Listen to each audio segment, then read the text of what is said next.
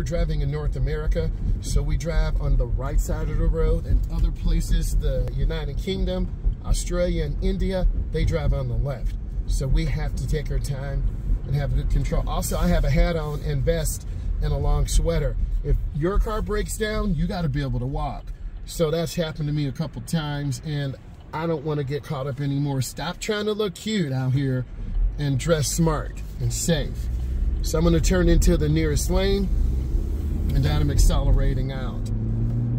And then I'm going to get over. You got to check your blind spot. If you don't, you're going to end up in an accident. So we have to be safe out here. Then I have to get some petrol, so I want to get in the middle lane just before this driveway. And actually, I want to go on the right side of the truck because that's where I'm supposed to. So I'm looking at traffic and waiting. I'm not going to go. It's called threading the needle. That truck would have killed me. And that's what some beginners do. They think they have room and time, and then you get hit. So we're not trying to do that. Now I'm safe, and then I turn out really easy. That was a good turn. The gas tank is on the left side because there's a little arrow on the dashboard. So I'm looking for a gas pump. They're all full.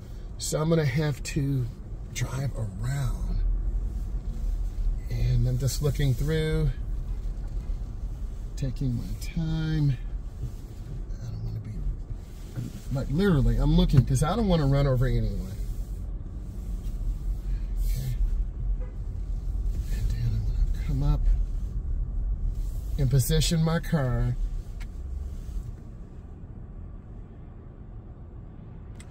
Okay, we have petrol.